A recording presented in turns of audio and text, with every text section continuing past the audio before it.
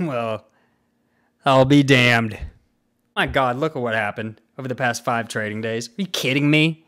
Yeah, from 88.91 to 196. Suck it. Who got margin called? Damn, and the Tindy Man come? I hope everybody got the visit from the Tindy Man. Last Friday, GameStop changed their Twitter bio to just a period. The period is the end of a sentence. This could be a clear message that the end game is upon us. Maybe, maybe not. This was Friday, as it kept going up. On the same day, Bed Bath & Beyond announced a cooperation agreement with Ryan Cohen, who you previously remember, they wouldn't even talk to him. March 25th, 2022, Bed Bath & Beyond today has announced that it entered into a cooperation agreement with Ryan Cohen, RC Ventures. It took him a while. As part of the agreement, 3 of RC Ventures director designees, Marjorie Bowen, Shelley Lombard, and Ben Rosenzweig, will immediately join Bed Bath & Beyond's board of directors, the board, as new independent directors. They will also stand for election. The board will temporarily expand to 14 members before reverting to the 11 members following the annual meeting. Cha-ching. Bed Bath & Beyond today announced that Mr. Bowen, Miss Bowen, and Mr. Rosenzweig will join a 4-member strategy committee focused on exploring alternatives to unblock, blah, blah, blah. Director Sue Gov, an accomplished retail executive, experienced public director, will serve as chair of strategy committee, and independent director Andrea Weiss, founding partner O Alliance LLC. Fuck these guys. Oh my God. Mr. Cohen concluded, the resolution announced today represents a positive outcome for all Bed Bath & Beyond shareholders. Yes, it really does, too, as you'll see as we get into this shit. I appreciate that management and the board were willing to promptly embrace our ideas. Look forward to supporting them in the year ahead. This is a fucking slap in the face to all these pieces of shit, too, honestly. GameStop, shortable short rate, 31.06%, as it just kept climbing last week. BCG has tweeted every single day, including weekends, since 3/7, 140 plus tweets. It's now been 24 hours since their tweet went radio silent. Yeah. Was it something we said? Couldn't agree more. GameStop is greater than Amazon. Yup. Fuck Amazon. And you'll see why. BCG wrote the TAP deal, one of the most scandalous business deals in Portugal's recent history. Long story short, BCG was the ones creating the plan to restructure TAP, the Portuguese flagship airline, in which Portuguese citizens are expected to spend that amount, okay? TAP has historically been a struggling company, national company. A few years ago, it was privatized. Airline companies were hit bad with lockdowns, as we all know. Now, who wrote the plan? That, by the way, is not known by the public for a company that has close to zero chance of being kept afloat, but in the meantime costs Portuguese citizens tens of millions. Your very own Boston Consulting Group. God, I hate these guys after reading about them, and you will too. In the comments, it says, this one says BCG inflated the company's assets and then sets them up for bankruptcy. Cool. Isn't that what we saw happening with management company that ran the ski resort, etc., that Adam Aaron was CEO of? Sounds like it to me. Yup, Vel Resorts. I don't know if Adam Aaron's such a great guy, and you'll see more. Boston Consulting Group, another one, and other consulting firms implicated in Angola corruption scandal. They helped label Isabel dos Santos, daughter of the former president of Angola, become a billionaire allegedly by plundering state coffers. That is a lot to say. On the off exchange, also known as dark pools, GameStop shares 51.14% off exchange. Huh? Why so much off exchange? Why almost 4 times the amount of the rest of it? The shorts shit, look how high it is, the fee to fucking borrow some shares for this shit. It's outrageous at this point. On Friday, 28,295 contracts expired in the money. That's 2.8 million shares that will be delivered in T+3, as you know, from all this shit we've gone through. Here's Lisa Bragg-Anka with a tasty roast of BCG and a shout out for our man Deep Value. BCG got paid the fixed fee, but not the success fee it claims it should have gotten. This is based on Matt Levine, who is a reliable source. I love Levine's conclusion, and the success fee should go to the Roaring Kitty, also known as user Deep Fucking Value. Also, we haven't heard from in a long time because, well, that's a whole other video in itself. DFE knew about BCG and tried to tell us. Interesting. Looking back on the 14th of June last year, DFE posted this tweet, an odd conversational naming several companies without any real connection: JetBlue, Carnival Cruises, GameStop, and Apple. What do these companies have in common? BCG. Here's people from JetBlue. Prior to learning JetBlue travel products in 2008, Andres was partner, managing director, Boston Consulting Group. Yeah, fuck you, Andres. Carnival, looking at Carnival, he found several insiders, found this gentleman, which is quite the reputation. Before joining Carnival, he spent 10 years at BCG and 3 years at Enron. Oh, and Enron, dude. This is more recent hire to Carnival coming from BCG. This just shows that BCG has continued their operations within Carnival, appointing Margaret Fitzgerald to lead the Australian department starting January 1st, 2022. And there she is.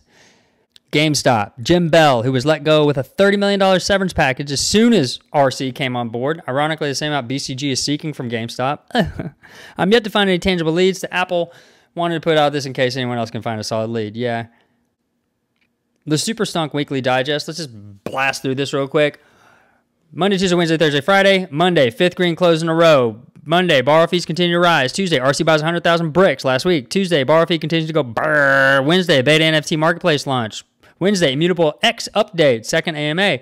Thursday, RC tweets, overpriced BCG fight.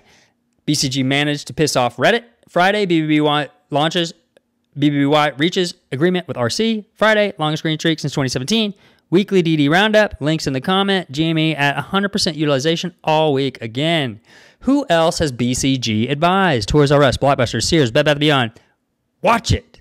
Angela corruption scandal, TAP, German military. God, right?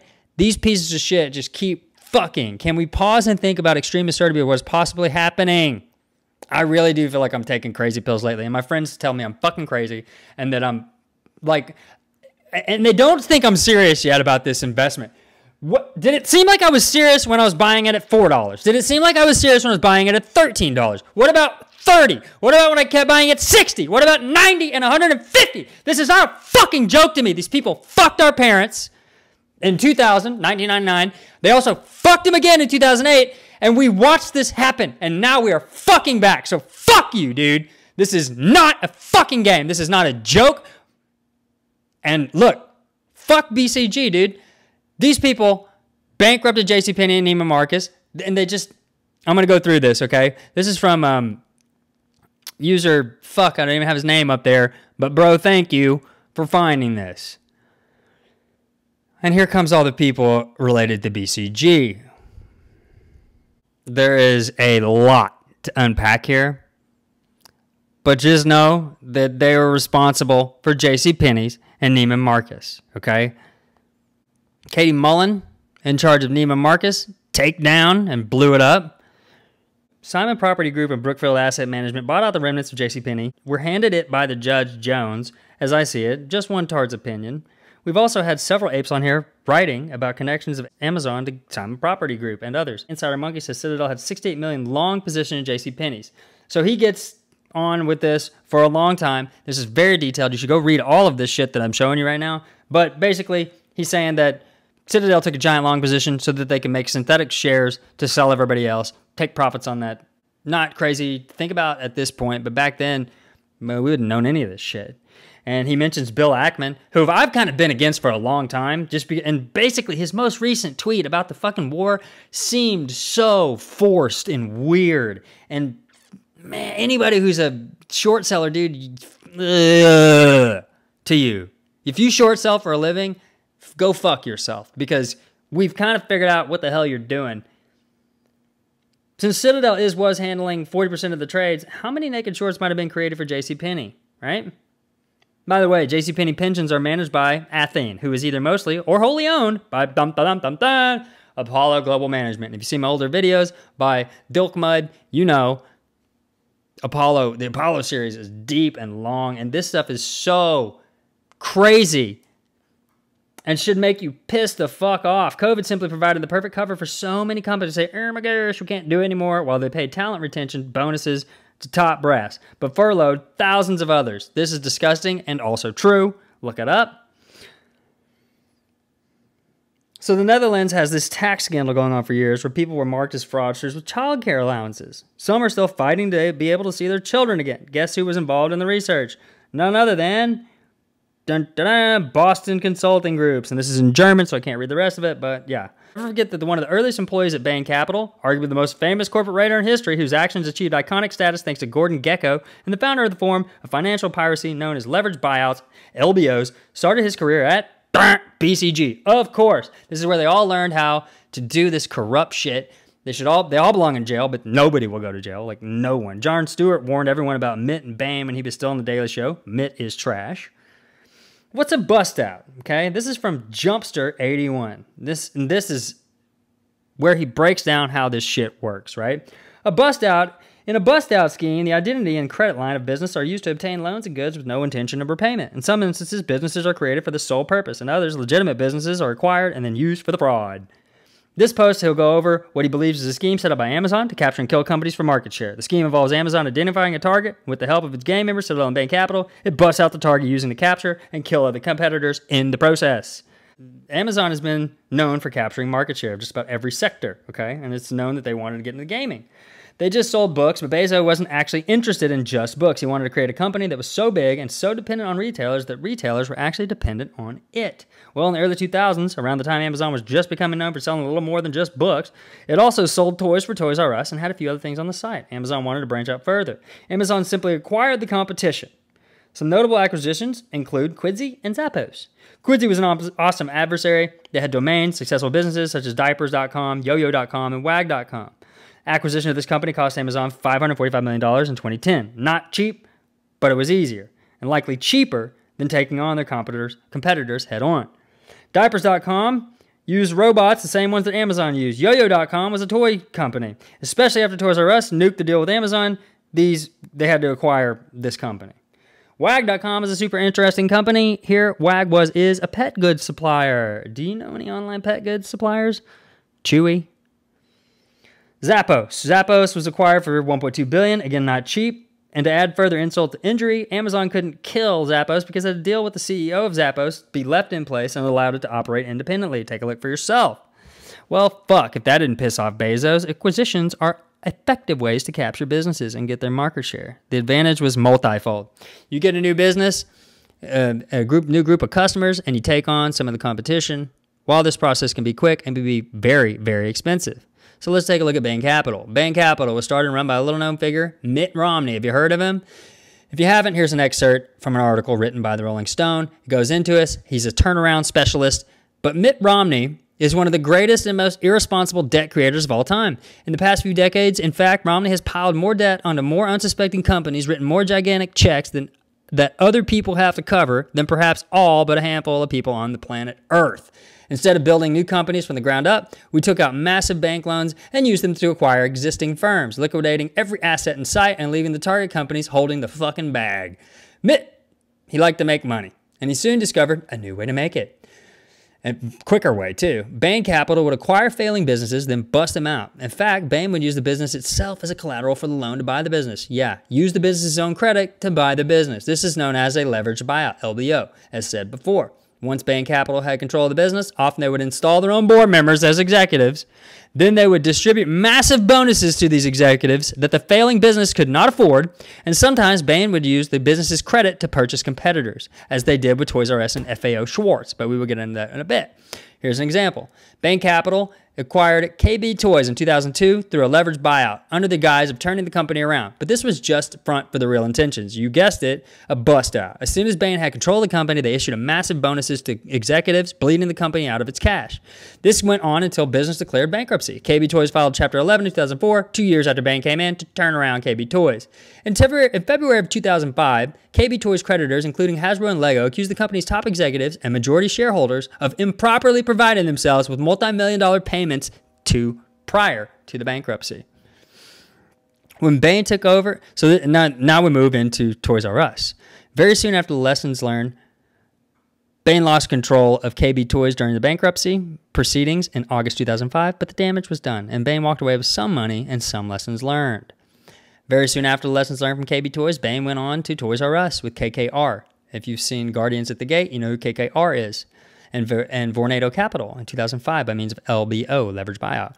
This time with a sharper knowledge of how to bust out the company and maybe help its newly acquired friends. When Bain took over, TRU had a debt of $1.86 billion, but for a company of Toys R Us size, that was not unusual. Immediately after the Bain acquisition, that debt ballooned to $5 billion, requiring 97% of the Toys R Us profits to service the interest on that debt. Good job, Bain Capital. Glad we put you in charge. Debt made the company, with $11.2 billion in sales, less nimble and also less able to navigate the business and finance world. While Bain controlled Toys R Us, Toys R Us acquisition acquired FAO Schwarz in 2006. They also bought Amazon's main competition in toys e-commerce sector, eToys.com and Toys.com, along with a few other. When TRU was fully busted out and tapped out for cash and usefulness was liquidated, its parts sold off. So who benefits the most from this? Retailers such as Walmart, Target, and of course Amazon. Papa's got a brand new bag. This is where I believe Amazon discovered a new, cheaper, and far more effective way to kill its competition. Up until this point, Amazon had been buying up and swallowing their competition. This was effective but very expensive. What if, hear them out, Amazon could use a company like Bain Capital to do a takeover of the company that had a massive market share that Amazon would like to capture, then have Bain Capital bust out the company, using said company to buy up any and all competitors, both online and traditional retail, then declare the company bankrupt, taking down all the competition with it. Oh, but there's a problem. How do you get Bain Capital to take over a publicly traded company? Hostile takeover? Sure, but that would be expensive. Buying all the stocks at the money would not be only costly, but make backfire potentially if shareholders refuse to sell. Short squeeze. Well, what if you could lower the share price in some way that made it possible to take over the company? How could this be done? As we all know, short selling isn't on its own, can't really affect the price of a share, but it benefits when the share price declines. Well, what if you're not truly interested in shorting a company to make money off its price? There must be a way to lower a company's share price by increasing the supply of shares on the market. Share dilution? Yeah. Amazon and Bain Capital are not capable of diluting shares of any company they do not control. So how could they do this to the competition? They need a partner, someone who has easy access to share printing machine, but who do we know that has access to one of these? Citadel. Darn. Citadel can create and sell fake shares, driving the share price of a targeted company to the point of either being delisted or bankrupt or both. When this happens, Citadel keeps all the money it makes from the short sale, never having to cover the shorts. I think by now you all understand how this works. The gang members, the usual suspects here. We got Amazon, the leader, Citadel, the dealer, Bain Capital, the butcher, and Washington Post and Motley Fool, the liars. Been saying it for a while. Fuck those companies. Here's the plan. Identify a target, the leader.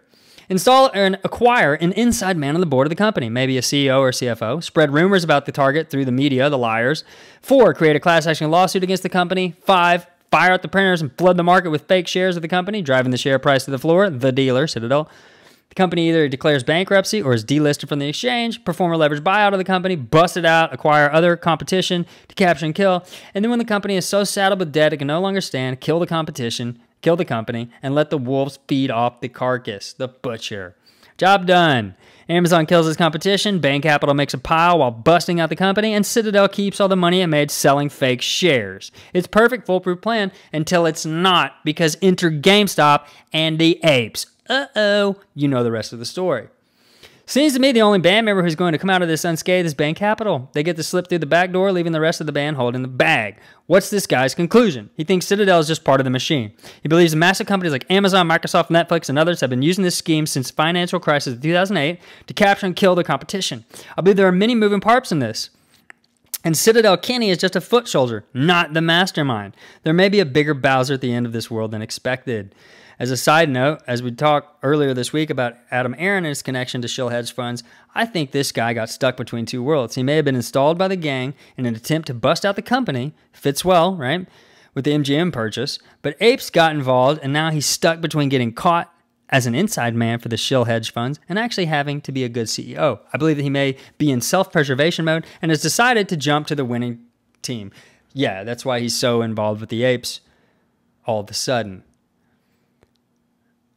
User Bruce Leroy Nuka says, wow, so many thoughts on this. Second, this lines up with Burry's tweet about boycotting Amazon and a couple others. It did not make sense before, but now it does. Was Amazon targeting GS to take it over? I wonder. Yes, they were. Burry's letter to GameStop. Probably nothing. Notice the color. Boston Consulting Group former employee wrote this article back in 2010 corroborating how useless and corrupt these consulting firms really are. We returned vague case proposals, and by the time we were hired, nobody was the wiser as to why exactly we were there. Case proposals were devised by the rank and file. One had a dozen bosses, unclear objectives, and virtually no coordination with the coworkers. Despite having no work or research experience outside of MIT, I was regularly advertised to clients as an expert with seemingly years of topical experience relevant to the case. Clients usually didn't know why they had hired us. We returned vague case proposals, and by the time we were hired, no one was the wiser as why we were there. As consultings, our earnings came from having the luck of being included in an elaborate cargo cult ritual. And as a matter of convenience, we elected to answer questions that we had already answered in the course of previous cases. No sense in doing new work when old work will do. So they just copy and pasted shit. Welcome to BCG. We help transition your company into bankruptcy. Buyer and community head of Loopring responded about the AMA. Cool. He's coming in. The effectiveness of this sub scares me, and it's so true. Like, this is kind of the craziest place for research I've ever found outside of Wall Street Bets pre-January of 2021. Because after January of 2021, Wall Street Bets became a total shithole. Don't even go there anymore at all. Neither should you. Don't trust anything on that website anymore. Ethics complaint accuses Boston Consulting Group William Penn Foundation of violating the lobbying code. GameStop Twitter deleted their banner. It was just a period. You saw that. Now it's the Konami code, whatever. This is the code you use to get 99 lives in Contra. Okay, you put it in right before the game starts, and it's pretty much the only way to beat that game. Think about it, dude. 99 lives? Does GameStop kind of have 99 lives? Kind of, dude. Here's a web of corruption. If you want to screenshot this, go ahead. It's pretty impressive on how fucked up all this stuff is. And my God, I was talking fast. But guys, this is the most bullish I've ever been. Still, as we approach 200 again, right back where we belong. And soon the tinny man may come. To send our rocket into the sun. One day when the trading is done, we'll take our gains and go.